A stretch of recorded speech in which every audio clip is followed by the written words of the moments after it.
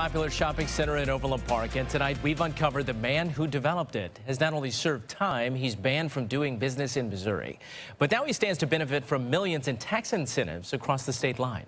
41 Action News investigator Andy Alcock shows us why he's allowed to do business in Kansas.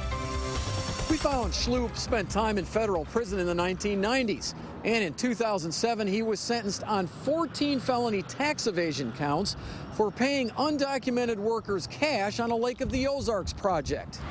It's one of Overland Park's major retail development projects. Corbin Park features stores like Scheels and Von Mauer. As 41 Action News reported in October, developer Michael Schlup stands to gain more than $100 million in tax incentives over the next 20-plus years.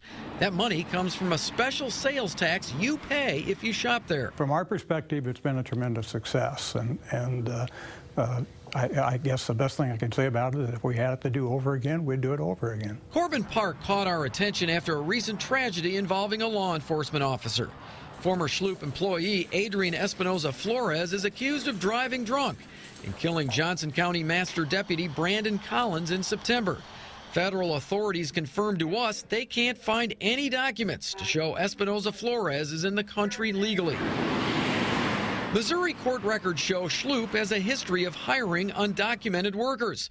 In 2005, one worker was killed and others injured at Schlup's Lake of the Ozarks condo complex called Plaza Gardens. Missouri's Attorney General found as many as 30 undocumented workers at the site at any one time. Court records show Schlup paid those workers cash to avoid paying Missouri taxes. A judge ordered Schlup to pay nearly $1 million in fines, penalties, and back taxes.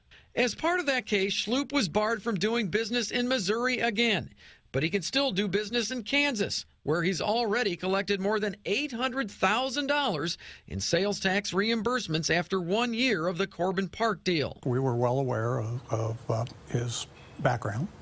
Were you troubled by it? It was a matter of concern. Overland Park City Councilman Terry Goodman raised that concern at a 2012 committee meeting. Goodman says after Schlup purchased Corbin Park out of bankruptcy court, the city council was faced with two choices.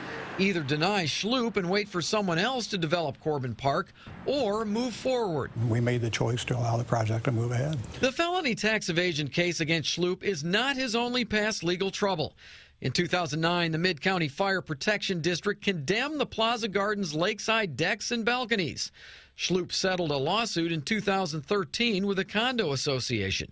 These pictures show what they look like now after an Iowa developer invested $5 million to redo the condos. They just recently went back on the market.